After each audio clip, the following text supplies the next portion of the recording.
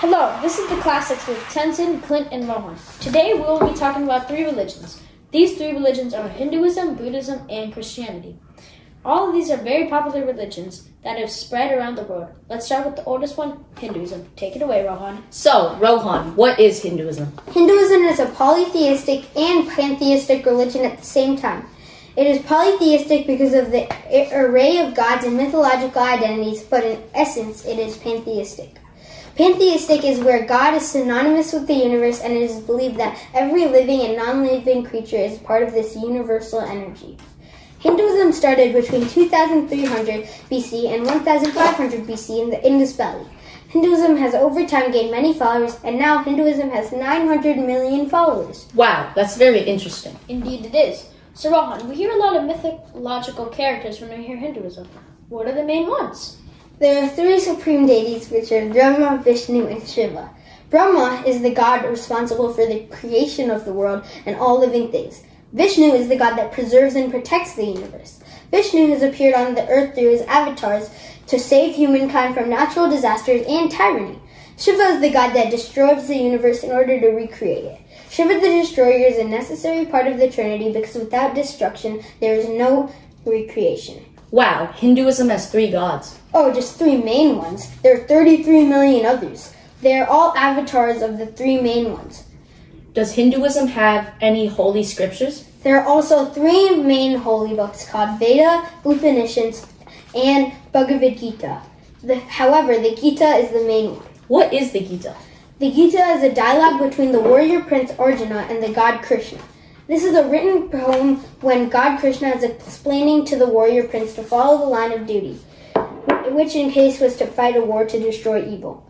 Mahabharata focuses on the similar families of the Pandavas and Kauravas and their struggle for the control of the land far in India. How was Hinduism evolved over time? A big part of Hinduism in the past was the caste system. The caste system divides Hindus into four main categories: Brahmins, Kshatriyas, Vaishyas, and the Shudras. This system was misused over centuries and led to discrimination and lack of equity. Many elites have fought against this, and over decades it is slowly decreasing. Now, Tenzin Shin will talk about the Buddha. Tenzin, what and who exactly is the Buddha? The Buddha was a teacher, philosopher, and an extraordinary being, but not a god. Buddha is also Siddhartha Gautama and the enlightened one who reached nirvana. The Buddha contributed to Buddhism by spreading his teachings and has impacted the world by contributing to many areas of philosophy. Buddhism is an Indian dharmic religion that was founded in India by the Buddha in the 6th century BCE. Oh, I didn't know that the Buddha meant multiple things. Sounds like you know a lot about Buddha. What was his main goal in life? Well, at first the Buddha didn't have a goal, but then encountered a corpse, an old man, and a sick man, which made him become aware of the suffering, which convinced him to have a goal and seek freedom for others and himself. Oh, that's very fascinating. I agree with Rohan. That's very intriguing. So how did the Buddha contribute to the spread of Buddhism? The Buddha spread Buddhism by spreading his teachings and Buddhist teachings around the world. Another important being that helped spread the Buddha's ideas and Buddhist teachings was Ashoka, the Mauryan emperor. Ashoka spread Buddhism by sending monks around the world teaching Buddha's ideas and Buddhist ideas. Wow, you know a lot. I wanted to ask, what was the Buddha's main goal for humanity in the past and present? Great question. The Buddha's goal for humanity in the past was to help people from suffering. The Buddha did this by meditating, which helped him reach enlightenment and help people from suffering. The Buddha's goal now is to reach nirvana and become enlightened. Wow, I learned so much. How Buddhism is similar to Hinduism and Christianity. Buddhism shares many things with both of these religions. Some of the things that Buddhism shares with Hinduism are the law of karma, dharma, and believed in the cycle of rebirth. Buddhism is similar to Christianity because both religions encourage their followers to take action or steps to improve their well-being. I have learned so much about Buddhism and the Buddha. Yeah, I agree. I've learned a lot. Christianity. Clint, would you tell us a little about Jesus and his impact on Christianity? I sure can tell you about Jesus' impact on Christianity. So, who is Jesus exactly?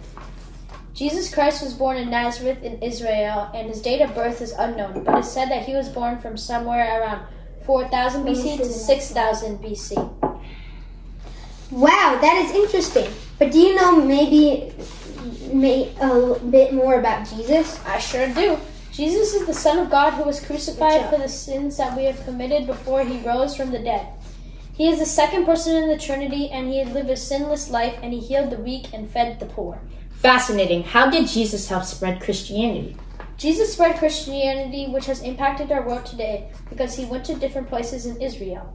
Jesus' apostles, disciples, emperors, missionaries, crusades, conquests, and people telling other people about Christianity has spread Christianity. After Jesus was crucified, Christianity started to spread to continents and countries such as Europe and Northern Africa. In 6000 CE, Christianity was spread to most of Western Europe. Wow, you sure you know a lot about Jesus? I'm gonna keep asking questions. Has Jesus changed the way people live today? Jesus has impacted the way people live today and how people are looked at in society today. Jesus had an impact on how women are seen in our world today. Jesus treated women fairly and with respect and love, and his ministry partners were women. Jesus tells people to love your enemies, and that has a massive impact on our world today. Jesus taught people to care for the poor, the crippled, the lame, and the blind. He taught people to help someone in need. He really seemed like a great man. He sure was. So, did Jesus create new laws or things that you must follow when believing in Christianity that apply today? Yeah. Great question. And to answer your question, Jesus did not make any laws, but he taught people to follow the 10 Commandments and treat people with respect. He preached things to people and he said, you should, not you should not. Jesus had influenced people to become Christian, but his influence on Christianity has had a massive influence on Christianity and how humans view Christianity today. Wow, this topic is just so interesting. I need to ask one more question. Sure, what is your question? Has Jesus changed people's point of view about Christianity today? Some people believe that God and Jesus are a myth, but others believe in Christianity because of Jesus' preachings and the way he treated others. In conclusion, Jesus has had a major impact on Christianity as a whole today.